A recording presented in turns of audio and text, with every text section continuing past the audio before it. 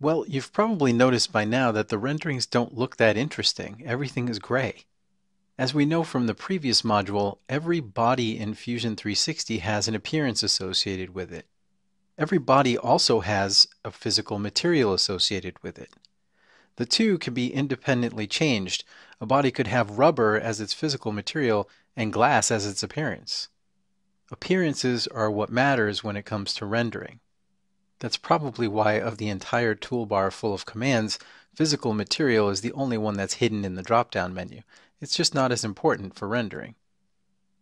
To find out which appearance and physical material are associated with a given body, you can use those commands in the toolbar, or you can ask for the body's properties. Find the body, either in the canvas or in the browser, right-click, and choose Properties. Some of the properties that appear here, like mass and density, are directly related to the physical material for this body. That's why physical materials exist in Fusion 360, to be able to determine the real-life weight of a body or to simulate stresses upon it. This particular body has a physical material of steel and an appearance called steel satin. Every physical material in Fusion 360 has a default appearance that's paired with it. That doesn't mean they need to stay in sync, though. I'll show you how to change the appearance of a body without changing its physical material. Again, appearances are what we care about when it comes to rendering. To change the appearance of a body, we can click the Appearance icon in the toolbar. Browse to the appearance you want and drag it onto the body or component that you want to change.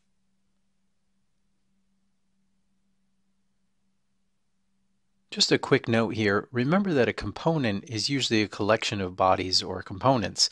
It can get confusing sometimes if you're dragging directly onto the model. Did I just drag onto a body or a component or a subcomponent? Sometimes it's better to use the browser where everything is named and organized into a tree.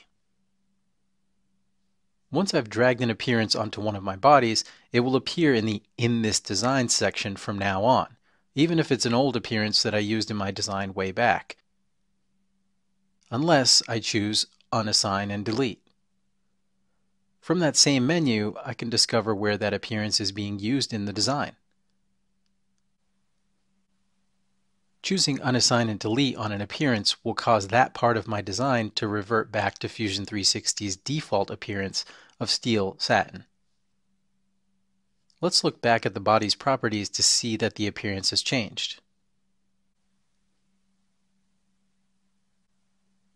It's important to note that an appearance can be applied to a face as well.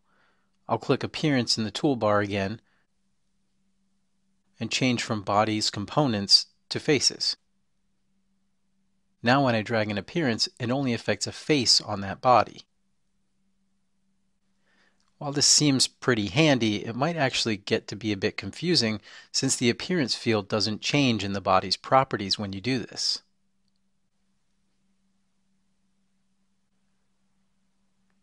As we saw earlier, every physical material has a corresponding default appearance. I'll give a quick demonstration of how the physical material and appearance can be out of sync and how you can get them to correspond again. When we look at the properties of this body, we can see the physical material of steel and the appearance of steel satin.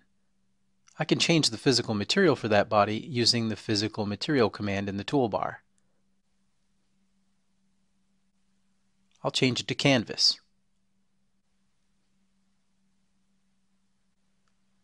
If I look at the properties for that body, I can see that it changed the physical material to canvas. It also changed the appearance to the default appearance associated with a canvas physical material. It's called fabric white. I'll change the appearance to weathered leather.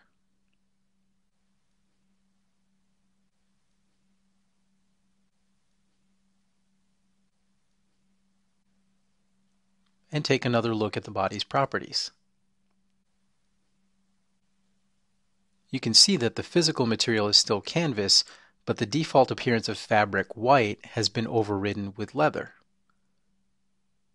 Finally, I'll right-click on that body in the browser and choose Remove Appearance Override. And you can see that the appearance reverts to the default appearance associated with its physical material. All of this is to show that while appearances are what really matter in rendering, physical material still plays a role in determining which appearance is applied.